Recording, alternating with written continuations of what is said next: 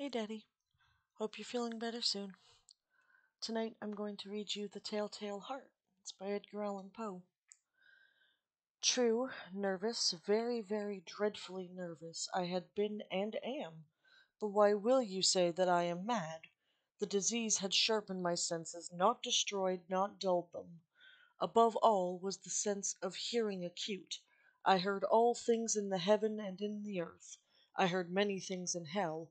How then am I mad? Hearken and observe how healthily, how calmly I can tell you the whole story. It is impossible to say how first the idea entered my brain, but once conceived it haunted me day and night. Object there was none, passion there was none. I loved the old man. He had never wronged me. He had never given me insult. For his gold I had no desire. I think it was his eye. Yes, it was this. One of his eyes resembled that of a vulture, a pale blue eye with a film over it. Whatever it fell upon me, my blood ran cold, and so by degrees, very gradually, I made up my mind to take the life of the old man, and thus rid myself of the eye forever. Now this is the point. You fancy me mad. Madmen know nothing. But you should have seen me. You should have seen how wisely I proceeded. With what caution, with what foresight, with what dissimulation I went to work. I was never kinder to the old man than during the whole week before I killed him. And every night about midnight I turned the latch of his door and opened it, oh so gently. And then, when I had made an opening sufficient for my head, I put in a lantern, all closed, so that no light shone out, and then I thrust in my head. Oh, you would have laughed to see how cunningly I thrust it in. I moved it slowly, very, very slowly, so that I might not disturb the old man's sleep. It took me an hour to place my whole head within the opening so far that I could see him as he lay upon his bed. Ha! Would a madman have been so wise as this? And then, when my head was well in the room, I undid the lantern cautiously, oh, so cautiously, cautiously, for the hinges creaked. I undid it just so much that a single thin ray fell upon the vulture eye, and this I did for 7 long nights, every night just at midnight. But I found the eye was always closed, so it was impossible to do the work, for it was not the old man who vexed me, but his evil eye. And every morning when the day broke I went boldly into the chamber, and spoke courageously to him, calling him by name in a hearty tone, and inquiring how he had passed the night. So you see he would have been a very profound old man indeed, to suspect that every night, just at 12, I looked in upon him while he slept. Upon the 8th night I was more than usually cautious in opening the door. A watch's minute hand moves more quickly than did mine. Never before that night had I felt the extent of my own powers, of my sagacity. I could scarcely contain my feelings of triumph. To think that there I was, opening the door little by little, and he did not even to dream of my secret deeds or thoughts. I fairly chuckled at the idea, and perhaps he heard me, for he moved on the bed suddenly, as if startled. Now you may think that I drew back, but no. His room was as black as pitch with a thick darkness, for the shutters were closed, fastened, through fear of robbers. And so I knew he could not see the opening of the door, and I kept pushing it on steadily, steadily. I had my head in, and was about to open the lantern, when my thumb slipped upon the tin fastening, and the old man sprang up in the bed, crying out, "Who's there?" I kept still and said nothing. For a whole hour I did not move a muscle, and in the meantime I did not hear him lie down.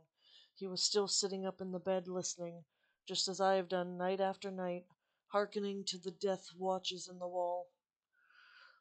Presently I heard a slight groan, and I knew it was the groan of mortal terror. It was not a groan of pain or grief. Oh no, it was the low, stifled sound that arises from the bottom of the soul when overcharged with awe. I knew the sound well. Many a night, just at midnight, when all the world slept, it has welled up from my own bosom, deepening with its dreadful echo the terrors that distracted me. I say I knew it well. I knew what the old man felt, and pitied him, although I chuckled at heart. I knew that he had been lying awake ever since the first slight noise, when he had turned in the bed. His fears had been ever since growing upon him. He had been trying to fancy them causeless, but could not. He had been saying to himself, "It is nothing but the wind in the chimney. It is only a mouse crossing the floor." or it is merely a cricket which has made a single chirp. Yes, he has been trying to comfort himself because with these suppositions, but he has found all in vain, because death in approaching him had stalked him with his black shadow before him and enveloped the victim. And it was in the mournful influence of the unperceived shadow that caused him to feel, although he never saw nor heard, to feel the presence of my head within the room. When I had waited a long time very patiently without hearing him lie down, I resolved to open a little, very, very little crevice in the lantern. So I opened it, you cannot imagine how stealthily, until at length a single dim ray, like the thread of a spider, shot out from the crevice and fell upon the vulture eye. It was open, wide open, and I grew furious as I gazed upon it.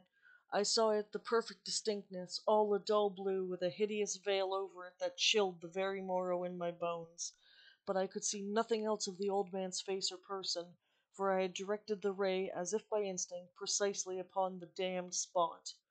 And now I have not told you that what you mistake for madness is but over acuteness of the senses. Now I say, there came to my ears a low, dull, quick sound, such as a watch makes when enveloped in cotton. I knew that sound well, too. It was the beating of the old man's heart. It increased my fury as the beating of a drum stimulates the soldier into courage. But even yet I refrained and kept still. I scarcely breathed. I held the lantern motionless. I tried how steadily I could to maintain the ray upon the eye. Meantime the hellish tattoo of the heart increased. It grew quicker and quicker, and louder every instant. The old man's terror must have been extreme.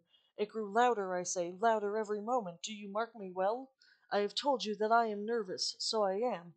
And now, at the dead hour of the night, amidst the dreadful silence of that old house, so strange a noise as this excited me to uncontrollable terror. Yet for some minutes longer I refrained and stood still. But the beating grew louder. I thought the heart must burst. And now a new anxiety seized me. The sound would be heard by a neighbor. The old man's hour had come. With a loud yell I threw open the lantern and leaped into the room. He shrieked once, only once. In an instant I dragged him to the floor and pulled the heavy bed over him. Then I smiled gaily, to find the deed so far done, but for how many minutes the heart beat on with a muffled sound. This, however, did not vex me. It would not be heard through the wall. At length it ceased. The old man was dead. I removed the bed and examined the corpse. Yes, he was stone dead. I placed my hand upon the heart and held it there many minutes. There was no pulsation. He was stone dead. His eye would trouble me no more. If you still think me mad, you will think so no longer when I describe the wise precautions I took for the concealment of the body. The night waned, and I worked hastily, but in silence. First of all I dismembered the corpse. I cut off the head and the arms and the legs.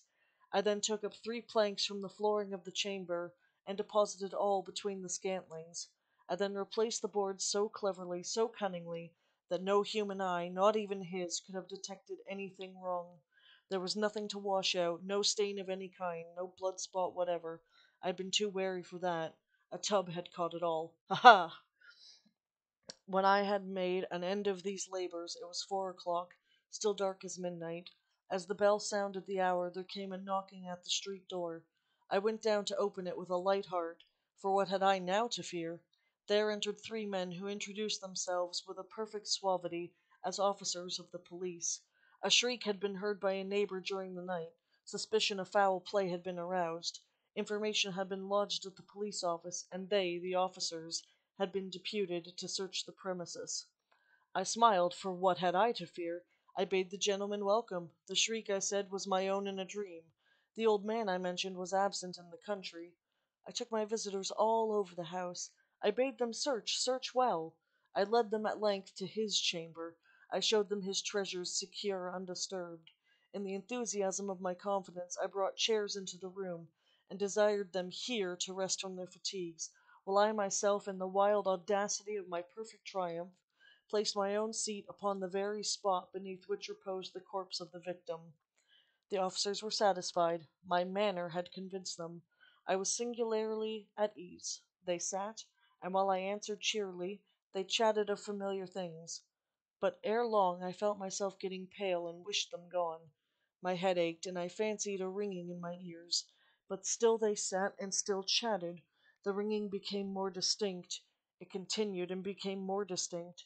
I talked more freely to get rid of the feeling, but it continued and gained definitiveness, until at last I found the noise was not within my ears.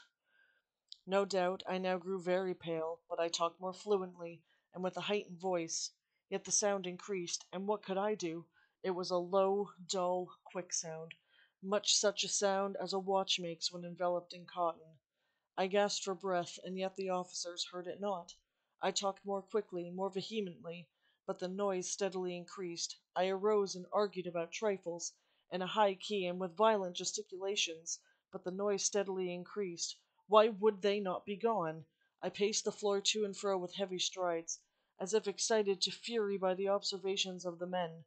But the noise steadily increased. O God, what could I do? I foamed, I raved, I swore, I swung the chair upon which I had been sitting, and grated it upon the boards, but the noise arose over all, and continually increased, louder, louder, and still the men chatted pleasantly and smiled. Was it possible they heard not? Almighty God! No, no, they heard, they suspected, they knew. They were making a mockery of my horror. This I thought, and this I think. But anything was better than this agony, anything was more tolerable than this derision. I could bear those hypocritical smiles no longer. I felt that I must scream or die. And now, again, hark, louder, louder, louder, louder. Villains, I shrieked, dissemble no more. I admit the deed. Tear up the planks. Here, here, it is the beating of his hideous heart. And that is Edgar Allan Poe's The Telltale Heart in January 1843. And I hope you liked that one, Dad. It's a little bit creepy, isn't it? Hope you feel better soon. Love you.